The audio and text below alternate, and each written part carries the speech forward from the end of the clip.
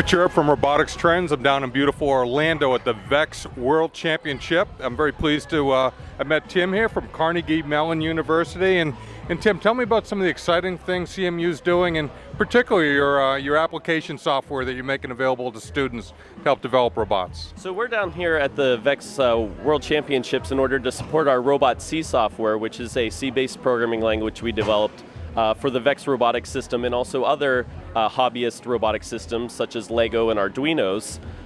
And so what we're doing is supporting teams with not only the programming language but also curriculum.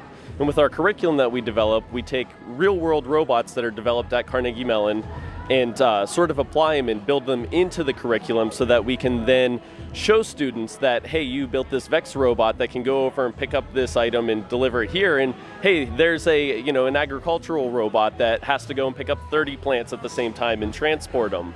And so it kind of gives the real-world applications of robotics and kind of gives the students the skills that they need in order to take, my miniature version and then see what is actually it's doing in real life and why it's important to learn those things. So is it fair to say the application's helping kids develop better robots, are able to program them, virtually see how they'll perform, saving them design cycle time, and allowing them to deliver better application-focused robots? Yeah, so with some of our new technologies, such as the robot virtual worlds, we're allowing students to take the same programming language that they would apply to their physical robots and develop it into a virtual area so that then they don't necessarily have to have the development downtime of the robots being built and the programmers can't work, or they can't make modifications to the robot while it's programming and kind of expanding out with that stuff. So it kind of builds into students being able to multitask. I can build, I can program, and kind of using the RobotC software that we've developed,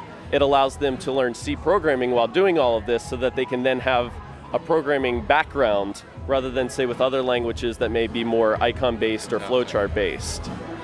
Give me the 10,000-foot view. Students, robots, CMU.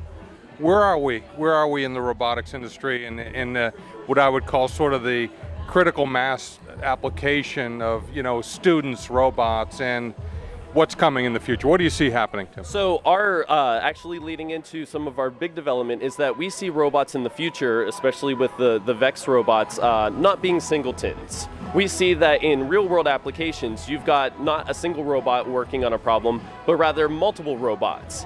And so our new technology that we're developing and research that we're actually working with some of the main faculty at Carnegie Mellon, such as Manuela Veloso, who's the president of RobotC, working with them in order to create easy-to-use curriculum that teaches multi-robot communication concepts. We're trying to take PhD level concepts and bring them down to high schools, because in the future, you're going to have 4 robots competing and you're going to be controlling all 4, or you're going to program them all and they're all going to run by themselves, so you won't even need to remote control them. Very exciting time, Tim. Very pleased to meet you. Wish you all the best of luck at Carnegie Mellon and continue the great work with the kids and the application software and programs. Thank you.